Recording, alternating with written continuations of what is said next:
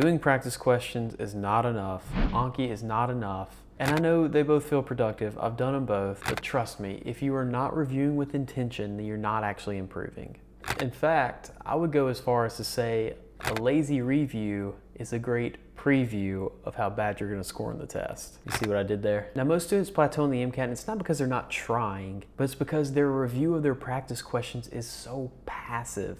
They might go through UWorld, AAMC, all these other third-party full-length exams and just like hope that the learning sticks. And I hope this isn't you, but if this is resonating with you, let me tell you 3 questions that you can ask for every single question that you encounter so that you can make sure you're getting the most out of your reviews. You have to stop and ask, number 1, what exactly did I miss? And you want to drill in and be specific here.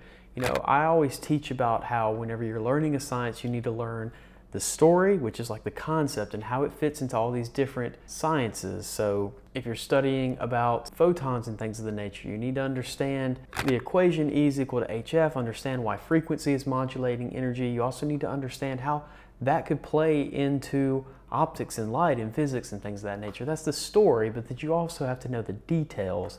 So for example, memorizing what Planck's constant is. That's just a number. There's no way to understand that, right? That's just a detail. So when you're asking yourself, what exactly did I miss? Figure out, did I miss the story, the overall concept? Like I was completely lost in the sauce. I had no clue what we were talking about. Or is this just like one minute detail and I had narrowed it down to they're asking for the value of Planck's constant or the charge of glycine, and I just blanked on it. I just didn't know it. The next thing you need to ask yourself is, why was the answer that I picked wrong? Or if you got it right, why were the other answer choices wrong? And this is a really good way to ensure that you know the topics and the concepts, and that you can pick out the nuances in the language between the 2 answer choices and how WMC phrases things, because you'll notice that a lot of the times there are 2 questions on the MCAT that are both technically right, but one is best. And whether or not you're scoring a 515 or 520 or whatever,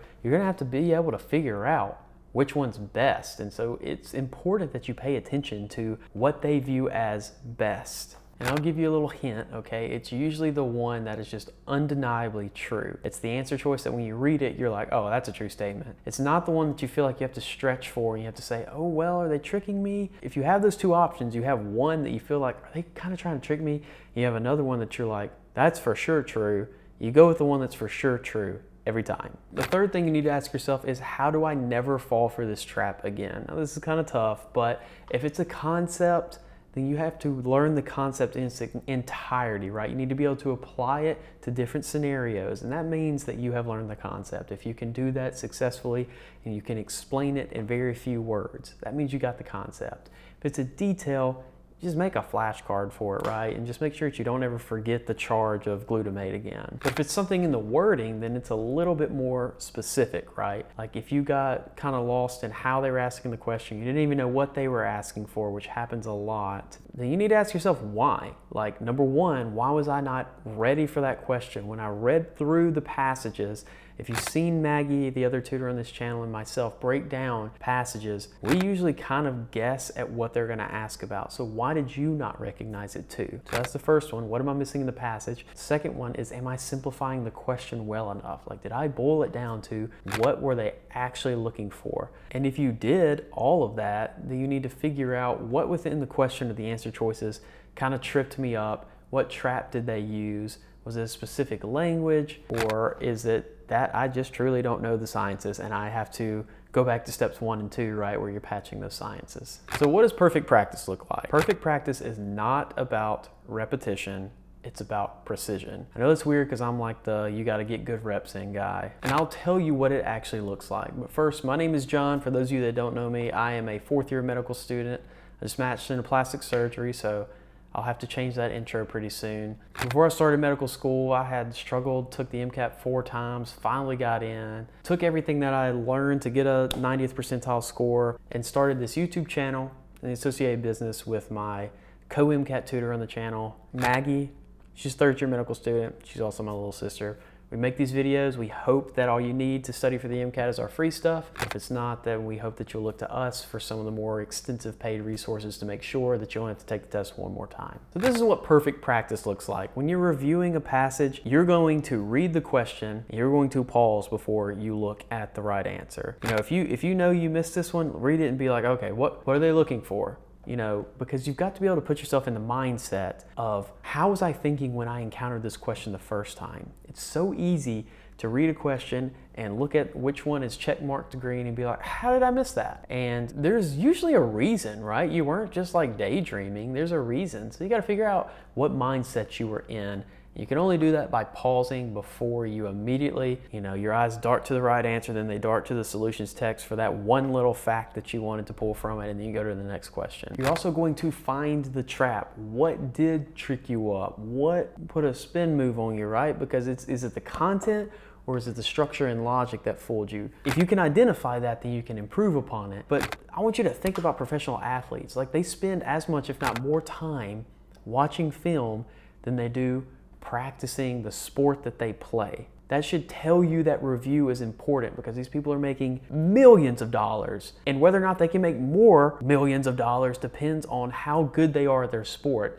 And they say it is more important for them to watch their previous game and prepare in that fashion than it is for you to go work on your free throws or your jump shot or something like that. And as you get all of this information, you know, you figure out why you got tricked, you figure out what content you needed, you figure out where the traps are, all those things. You've got to make a concerted effort to fix your process, not just your knowledge.